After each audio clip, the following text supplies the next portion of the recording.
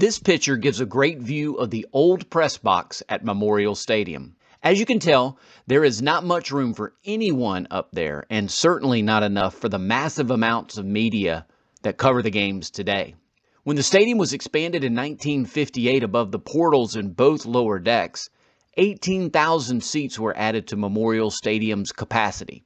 A new press box was built in the south stands in 1958 after that expansion. I like this view of Memorial Stadium because you can see the trees around Cemetery Hill, which are now blocked out by the south upper deck.